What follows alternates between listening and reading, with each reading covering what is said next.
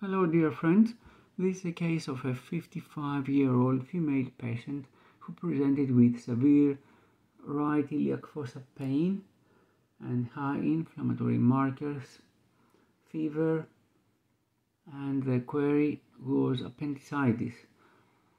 So I will show you a typical case of a complicated appendicitis. First of all, we have to try to identify the appendix. So here is the appendix. I will scroll upwards and we will see its tip stops here. Where is the arrow? And let's scroll down now. Here is the appendix surrounded by fat stranding, and there is extraluminal gas here. Additionally, there is an appendicolith here. Let's go down to see the base of the appendix, and there is another obstructing appendicolith right here. So here is the area of the sacrum. Okay, let's scroll the images up again, little by little. By the way, there is a reactive lymph node in this region.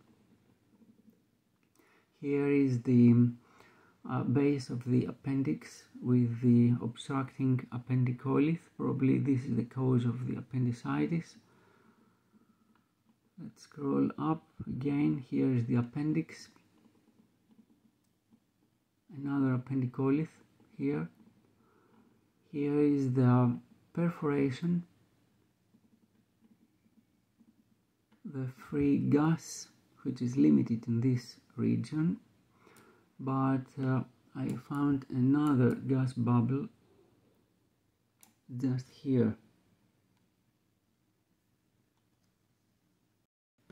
It's very useful to use the pulmonary window settings to identify free gas in the abdomen. This is a tiny free gas. Sometimes it's easier to identify the appendix and to rule out appendicitis in coronal views. So here's the appendicolith in the base of the appendix. Here is the appendix. Here is the site of the perforation with the free extraluminal gas. The appendix goes up here, and there is a small angulation at this point here.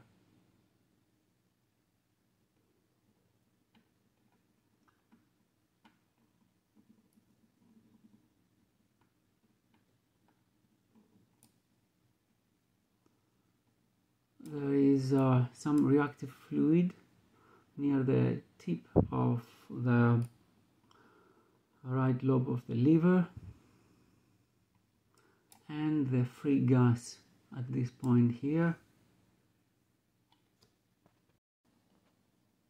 The pulmonary window settings is visualized, identified much more easier.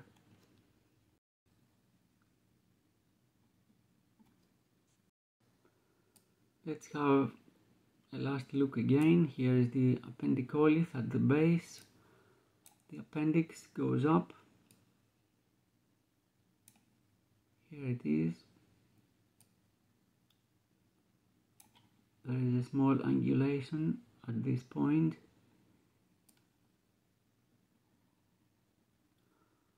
Fat stranding in the area. Dear friends, thank you for watching. See you next time.